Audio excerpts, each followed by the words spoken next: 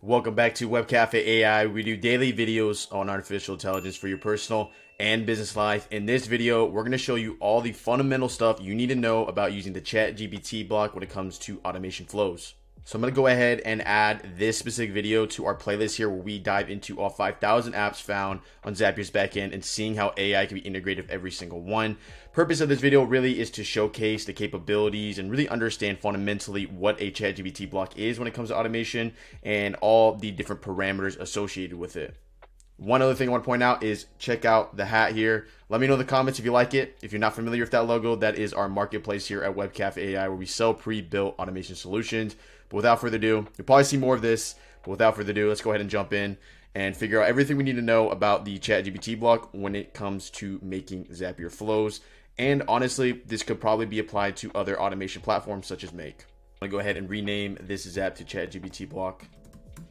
First thing you need to understand about the ChatGPT block is it can't be used as a trigger, which makes sense due to the fact that a lot of times when you use a ChatGPT block, it's either for extracting data from outputs or creating outputs using the prompt. So knowing this, I'm going to go ahead and just put any random trigger here. We're just going to use a webhook here and jump into our ChatGPT block. So I'm going to type in ChatGPT. I'm going to go ahead and start using it. Now, one thing I want to point out here is that there is a difference between ChatGPT block and OpenAI block. So the OpenAI block, you want to use more stuff like DALL-E and Whisper. So let's say, for example, you wanted to send a prompt within within OpenAI's block. We hit continue here. You'll see that we are limited in our capabilities. Now, one of the major capabilities that we're limited to in an OpenAI block is the ability to create a memory key. And as you'll see here, that is pretty fundamental to a lot of automation flows. So I'm going to go ahead and just delete this and let's go ahead and jump into this ChatGPT block here and learn everything we need to understand when it comes to creating an event. So we're going to go ahead and go with conversation, hit continue here. Let's go ahead and connect our account. Out of the way, I'm going to go ahead and jump my face over here. But as you see here, we have a ton of different variable inputs that we have the capabilities to manipulate. So let's go ahead and walk through every single one of these and tell you essentially why they are fundamental to a block. Let's go ahead and skip the most important one, which would be the user message here, and just jump into the rest of the variables to start off. The first one in this context, pass the user message, is going to be username and assistant name. This is how the data is formatted on a output. So let's just go ahead and just give an example here. We're going to go ahead and do user example, and then we're going to do an assistant. We'll put a random word like soccer. And let me go ahead and just test an action real quick on this. So I went ahead and just changed the trigger to a scheduler, so we have some data to play around with later in this tutorial. But for now, let's go ahead and just put in a user message of tell me a short story, so we can kind of see what this looks like for the username and assistant name. We're gonna go ahead and come down here. We're not gonna add any other thing to this input here. We're gonna hit test action. So as you see here, we got the name, user example, and then we come down here, assistant soccer. These aren't too important when it comes to structuring outputs when using a ChatGPT block. I think this is more for your reference as a developer to understand the association with different outputs. For now though, let's go ahead and actually dive into some of the data that comes out of an output and understand everything. Right off the bat, we have the model that's being used. The content is going to be that user message. If we scroll down here, there is even more information.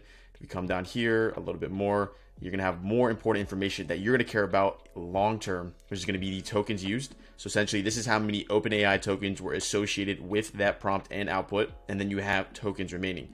Now, tokens remaining isn't that fundamental in the context of AI automation, as you will not really find yourself ever exceeding that in a single output due to limits that are within the system itself. So don't worry too much about tokens remaining. So now that we understand username and user example, the next one we got here is going to be assistant instructions. Assistant instructions is kind of proctoring and guiding ChatGPT and giving a little context of what the fundamental task they are achieving. So what I mean by that essentially is if you were making an article or you're making social media captions, what you can do here essentially is say you are a social media manager. You can give a little bit more context, understand what the underlying AI output is associated with, and kind of go from there. The way I want you to look at assistant instructions is, let's say the entire output is a banana split sundae. Assistant instructions is just going to be the cherry on top. It's really not fundamental, but it can't hurt you. What I suggest here though is if you're having issues, sometimes mess with this, as maybe this can help tailor a better output. Following this, we have our model here. So the model is probably one of the more important things to really understand when it comes to a ChatGPT block, because every single one of these models have very specific use cases that you're going to use them in. So to start off here, the GPT 3.5 model is going to be used in most contexts where you either want to grab data, you want to basically format data, and you want to do stuff that is less comprehension and more comprehension oriented tasks where you use GPT-4. Furthermore, as you see here, we have a GPT 3.5 Turbo 16K. This essentially means that when we want to deal with large amounts of data, so let's say you wanted to take a 10-page or 20-page Google Doc with a ton of text, maybe it's a transcript, and you wanted to find the main points within it, and you're having issues using 3.5 because there's errors, it's loading too long, or maybe the output isn't as good as you would want it to be, this is where you're going to transition to a 16K model. Finally, as you see here, some of these models have 0613, 031. You might be asking yourself, what are those and what are their association? Those are dates. So essentially, the last time that this model was updated was March 1st. In this context, never use those models because of the fact that when the next update comes out, these will disappear and that could cause issues within your flow. So what I would suggest you to do is always use the standard GPT-4, 3.5 Turbo, or 16K.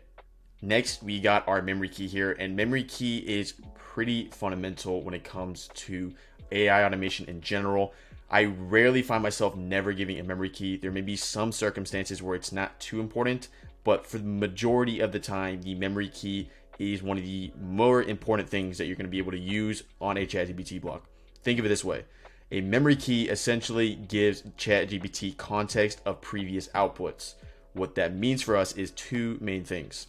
First, it allows us to set up flows where the output expected from ChatGPT is going to be consistent due to the fact of this memory key, and it knows how you want the outputs to look like. So that means for us, essentially, we could set up a flow and never have to come back to it due to bad outputs because we set that memory key up. Second, because of the fact that it has context from previous conversations, we can ensure that content that is outputted can be unique every single time and isn't regurgitated information that's been said in the past. This becomes valuable in content that may be in the context of, social media, content that is, more personalized, stuff that is being read by a human that you wouldn't want repeated 3 days later, a week later, and so on. Or a memory key is going to be a random string of 32 characters. So this really can be anything. So you can go ahead and put anything here. As long as it's a max of 32 characters, this is how you'll proceed. Now, one little trick here is, let's say you're working with ChatGPT, you get an output that you don't like, but you go back to the user message and you're like, but this user message seems like it's prompted fine, and it seems like this should be getting the right type of output. One little trick here is add a random character to clear the memory key and retry at a different output. Chances are you could get a different output by just clearing the memory key that is more effective than what you originally had. Next, we got max tokens. So in this context, this has to do with output, how many tokens you're willing to expend on a certain run. You're going to really be only looking at bigger runs, maybe 500 to 1,000. But to be completely transparent here, this isn't going to follow this to a fine T. What do I mean by that? Essentially, let's say you want an output that's 2,000 words and you put max tokens 2,000. Chances are in that ChatGPT block, it's not going to use all 2,000 tokens. It'll stop at maybe 400, 450, and then you get a max of maybe 400 words that came out, 500 words that came out, 600 words came out. This isn't an error on your end. This isn't essentially, there is no way to truly proctor ChatGPT to say don't stop running until you expend XYZ tokens. What does that mean for you? That means that you need to essentially be able to carry on the conversation within each ChatGPT block to ensure longer outputs. So what that means overall when it comes to max tokens is, what I would suggest is, if you're dealing with longer outputs, set that to 500, set that to 750, but in reality, it really is more arbitrary, and it's not super strict on following the guidelines there. Now we get to our last two sections here, which is going to be temperature and top P. What this means in majority of context here is you're going to want to leave this just at 1 and 1.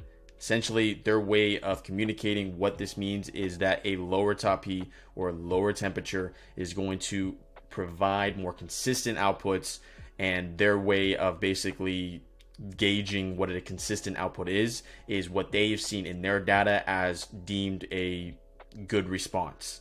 And then obviously higher temperature and higher top P is going to be more quote unquote creative responses that maybe don't follow the guidelines of what is considered a good response, but could have better responses due to the fact that they're more creative. So in that context, most of the time you want to leave this at 1-on-1.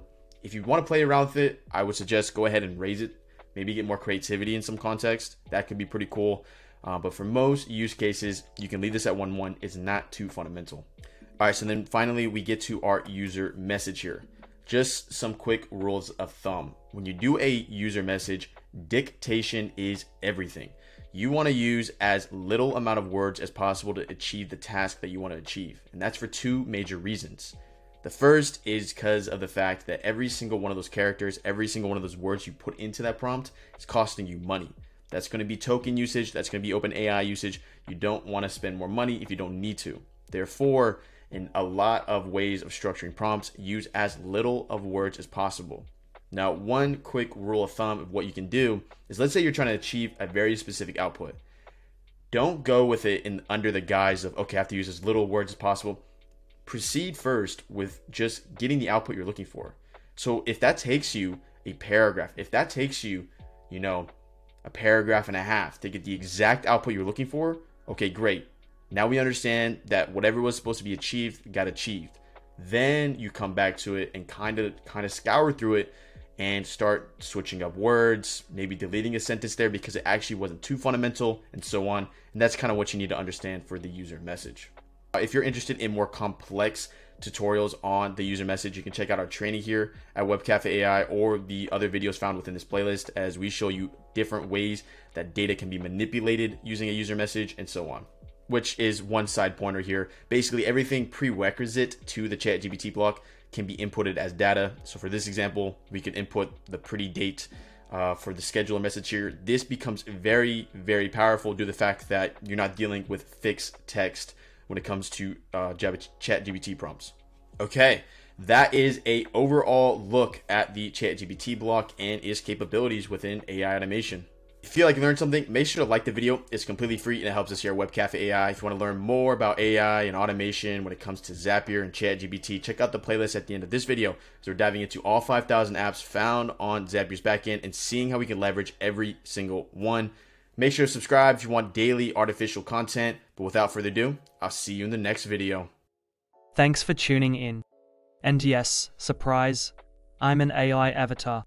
Make sure to explore more here at WebCafe, where we demystify AI for your personal and business life. Until next time.